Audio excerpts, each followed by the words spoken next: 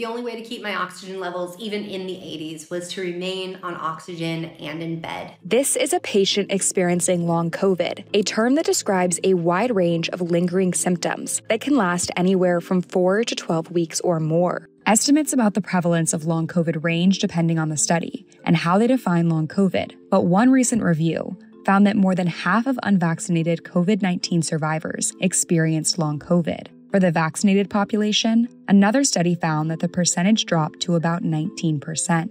But as the third year of the pandemic approaches, doctors are searching for more information about what long COVID is, why it happens, and how it can be treated.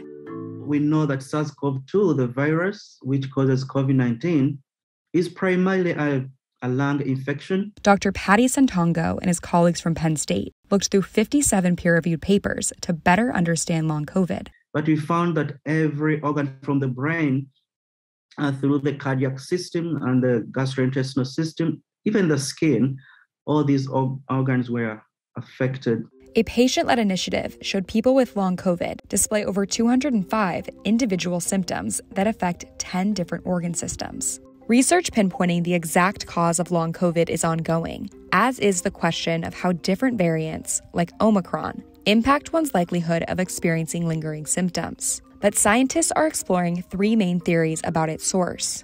The first is that parts of the virus are still present in the body and periodically get reactivated. The second is chronic inflammation, which is caused by leftover inflammatory cells that affect the organs and cause inflammatory symptoms like stiffness and fatigue. And the third suggests long COVID is an autoimmune reaction, meaning that the immune system is in overdrive and the body is producing new harmful molecules that attack its tissues. I think at this stage, it's important to point out that all three could be possible. Dr. David Petrino has managed over 2,000 long COVID cases. Many people overproduced inflammatory molecules during their acute infection, and they did so in a way that was not correlated with severity of acute infections. In these cases, even patients with mild symptoms could experience something called a cytokine storm. Cytokines are molecules that regulate the body's inflammatory response, but overproduction of them can cause damage to surrounding cells, like nerve tissue. Nervous systems that are associated with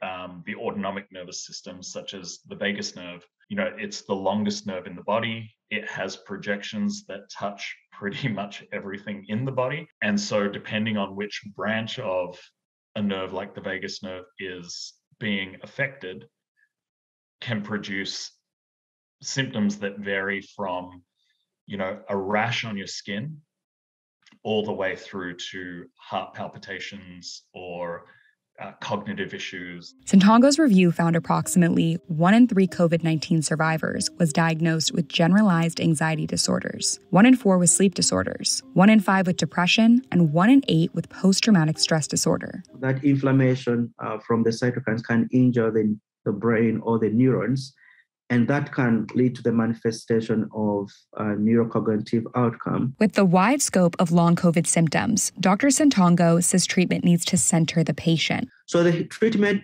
aspect to me is developing kind of like a treatment plan, kind of one-stop treatment center for COVID-19. This is the approach at Yale Medicine's post-COVID-19 recovery program. First, patients are referred and assessed based on their needs. Then, the necessary doctors are brought in. As much as I would love to say every patient is exactly alike, they really aren't.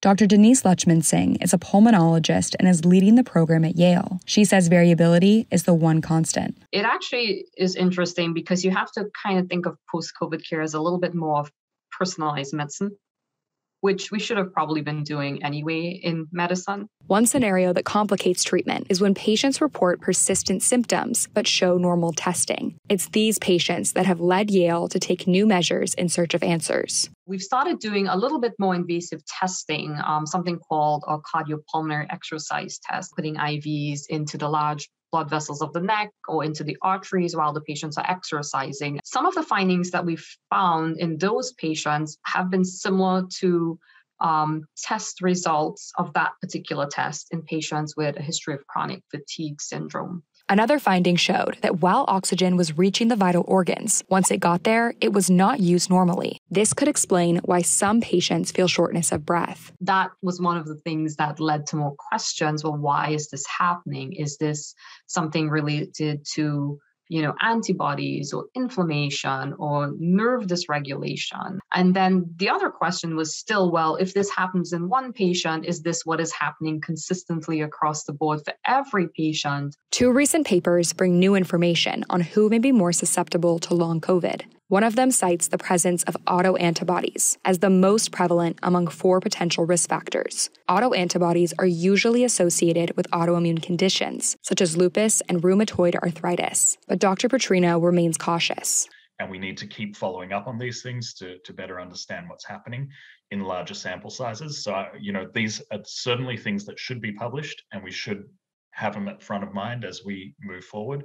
But they shouldn't be definitive, and I don't think the authors intended them to be. Researchers from both studies said their findings better inform our understanding of long COVID, with a researcher from the Cell study saying the paper's findings will likely help guide further research. Although the science of long COVID has evolved, big questions remain about its impact. I have patients who are nurses and firefighters who were fit, who have climbed mountains and run marathons, and they are limited.